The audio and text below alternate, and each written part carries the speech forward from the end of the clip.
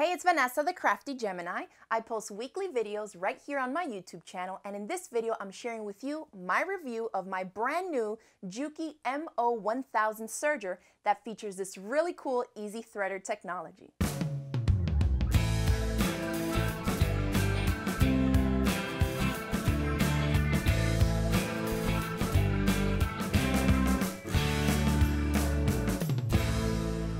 Alright, so let's talk about my brand new JUKI serger. It's the MO-1000 and it features this really cool easy threader technology. If you've been looking at sergers lately, you may have seen another manufacturer that has a similar technology. It basically, the machine really threads itself. It's kind of crazy. Even when I first did it the first time, I'm like, that's it, and I can use it now, and it's awesome. So that's really why I bought it for. I didn't really need a serger, but I bought it for the technology. And I really think that the threading part of the upper and lower looper is the most daunting part of owning a serger. So if you're in the market for a serger and you do a lot of garment sewing and maybe you sell finished goods in an online shop or at craft shows, check this machine out. You're going to love it. So let's quickly go over what comes right in the box when you buy it, right? You get the machine. It comes with the little thing here to set up all your cones. It comes with the little waste basket. It's nice and big. It's a little clunky for me. It's like a little awkward to like clip it back into place. I kind of have to like jiggle it around a little, so that's the only downside to that, but it's nice and big and open, so I like that. Then it also comes with your user manual. It comes with a DVD that shows you how to thread it. Not that you need it to, you're gonna see how easy it is. A couple of spool caps, a looper threader, some nets if you're using like smaller spools or if you have a problem with the thread coming off too quick off the cones, and then some oil, of course, for your sewing machine or your serger maintenance. It also comes with a really simple plastic dust cover to keep the dust off your machine. Nothing too fancy, and that's pretty much it. It just comes with the one presser foot that allows you to do your regular 2, 3, 4 thread serger or overlock stitches. You can do rolled hems.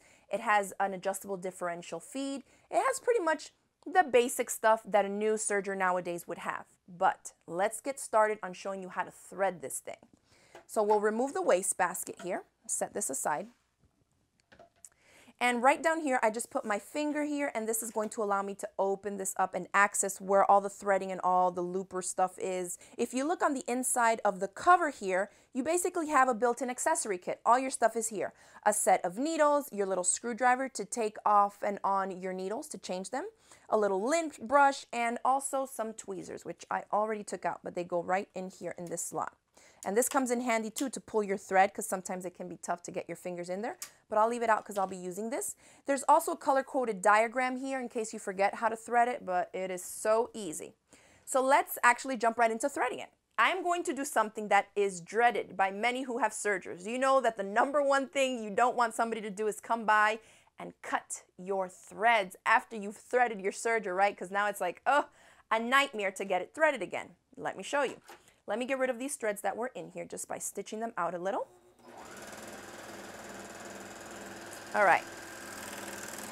So the only threads I have on my machine, let me see.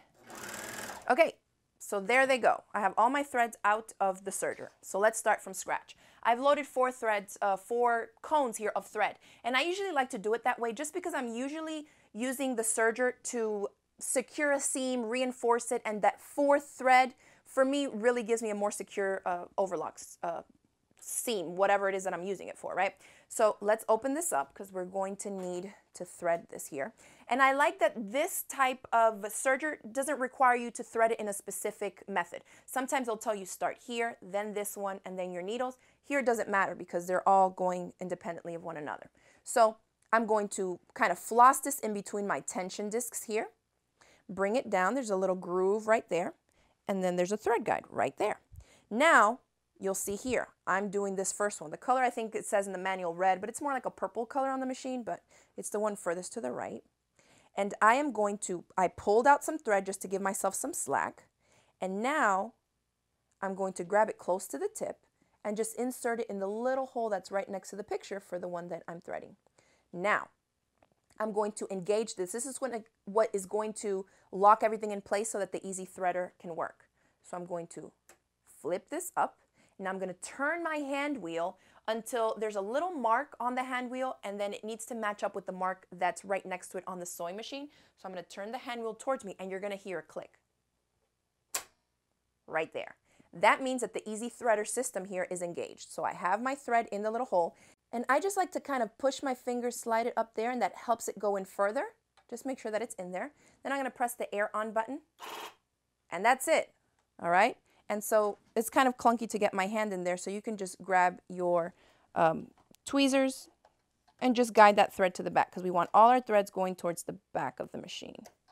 All right, so that one's done. Now we're going to repeat the same thing with the next one.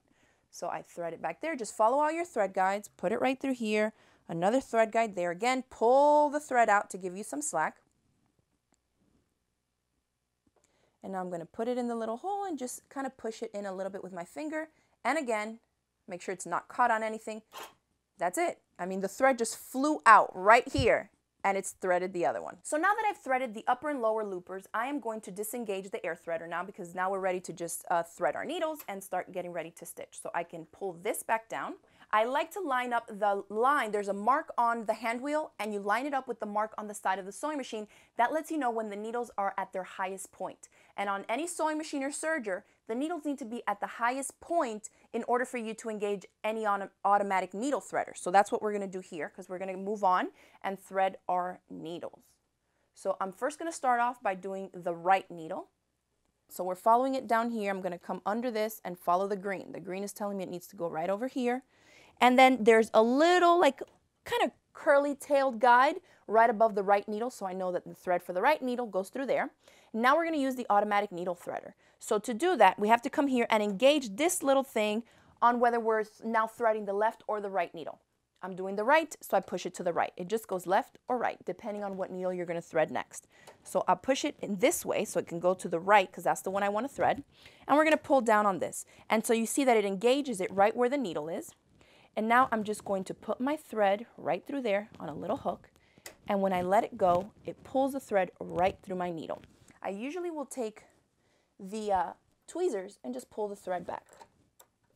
Okay, and so that needle is threaded, and push your threads toward the back before you start sewing. Now I usually go back in from the back side of the machine and just pull everything so I know nothing is getting tangled. So that's my right needle. Now we'll do the left. Same exact process. Make sure that you're flossing it in through those tension discs so it's catching there. Pop the little needle threader thing to the left, because now we need to thread the left needle. Again, thread it through the little curly Q little guide there that it has right above your needle. And now I bring this down. I see that it's engaged to the left needle now. Make sure that I'm putting it where I need to, right on the little automatic needle threader hook. Then I can bring it up, and there it is. My second needle has been threaded. So you should have 3 or 4, depending on however many threads you're using to start sewing with, going towards the back of your machine. You don't want anything going forward. There's a few other things here. This little knob, you can push it all the way forward for your regular serging needs, and if you're doing rolled hems, you push it all the way back. This one here is to adjust how far the blade is cutting from your fabric, so you can adjust that. I keep it about 1.5.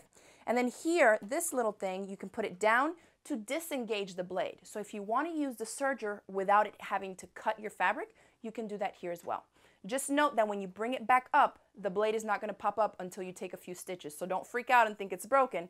It's fine there. So I'll bring it back up. When I do a few stitches, it'll pop back up. Make sure the Easy Threader is disengaged, and we are ready to start serging. So we'll close this back up, put out our little wastebasket thing. Okay, that's in place. And so my settings here for regular stitching, pretty much, you know, my woven fabrics and things, I have them all at 4s going across the board. And usually you want to have it between 3 and 5, but you can totally adjust this.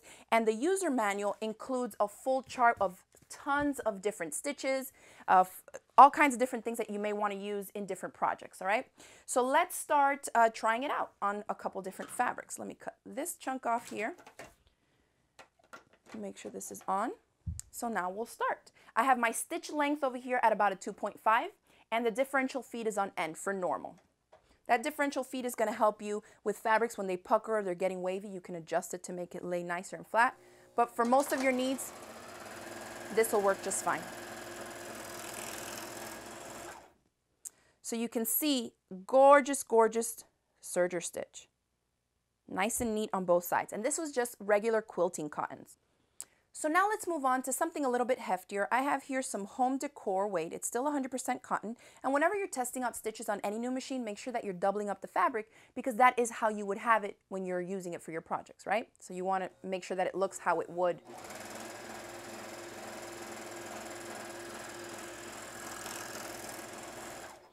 So that's stitched nicely. Through that, I don't have any puckering seams. Everything is laying nice and flat. Now let's test it on some really lightweight jersey. This is almost like a tissue jersey. This fabric is really lightweight. You can see that. And I'm going to stitch it right here. 2 layers, of course.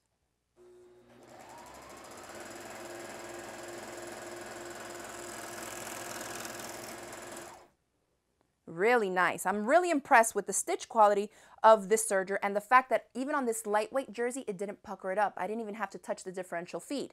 It did the stitches really, really nicely. Okay? And if you feel like it's rolling on you, you can always adjust the cut depth of the blade. So now let's move on to some bulkier projects because when the winter rolls around, sometimes you want to be working on fleece projects.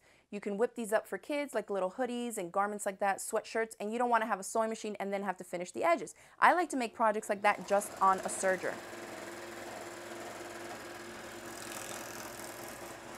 Even though the fleece doesn't fray, it just gives it a more nice finished look, and I'm stitching a seam and I'm finishing off the edges with a more professional look at the same time. Again, fleece stretches, right? We all know that, and I didn't get any puckering or any wavy seams with the stitch quality of the serger. Now the fleece is pretty bulky, but let's give a try to 2 layers of denim, just so you can see what all different types of fabrics and different types of projects you'll be able to make with this serger.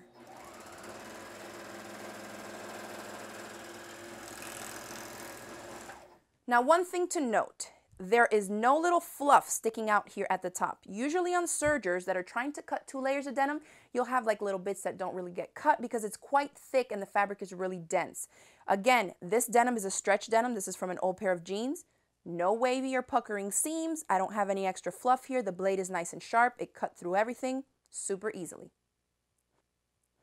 So overall, I'm really, really impressed with the stitch quality of this serger, the way it works through a variety of fabrics. You saw I didn't even mess with any of the tension, and I went from really heavy denim and even fleece to a really light tissue jersey. Okay, so you can pretty much use it for all kinds of stuff. So now that I can thread it really easily thanks to the Easy Threader technology, I think I'm going to be using the serger a lot more. So I think you guys can look forward to seeing some serger tutorials coming from me in the future. For more information on the JUKI MO-1000 or any other JUKI sewing machines, make sure to contact Tim at So Many Things. Tell him I sent you. So I'm really happy with my purchase of the new JUKI MO-1000, and that's it for this video review. I hope you all enjoyed it, and if you did, make sure you hit this video with a thumbs up below, share it across the different social media sites, and don't forget to click the subscribe button so you won't miss out on any of my future videos. Thanks again for watching, and I'll see you next time. Bye.